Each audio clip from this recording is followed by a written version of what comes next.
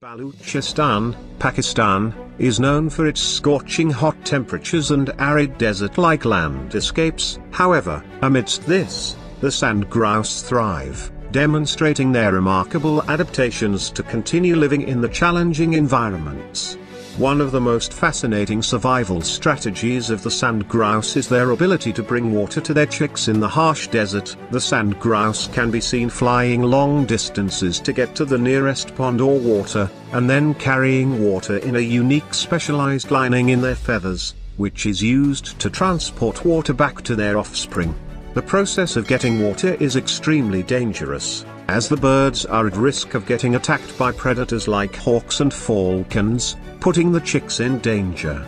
The sand grouse's ability to navigate to water in a hostile environment is impressive, and it all boils down to the plants and seeds they select for their diet. The sand grouse feeds on the leaves of the local plants, which have a high water content, allowing them to store just enough water to keep them hydrated for several hours, until they need to drink again.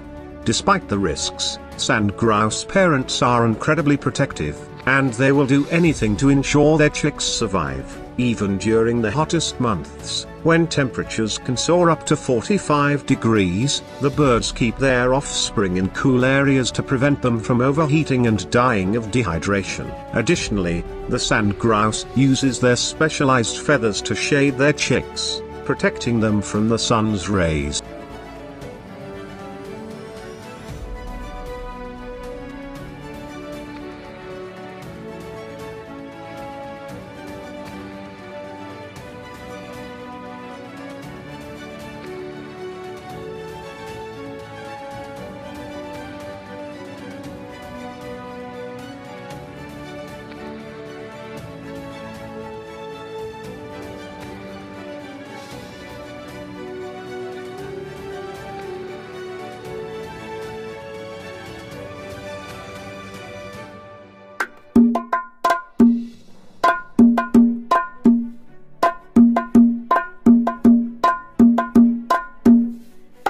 The sand grouse is a remarkable bird species that adapts to survive in the extremely hot and harsh Saharan-like conditions of Balochistan, Pakistan. Their ability to bring water to their offspring despite the dangers involved is a testament to their endurance strategies. This species shows us how effective different organisms can be at adapting to their environment, and how nature is full of surprises that, when discovered, can leave us in awe.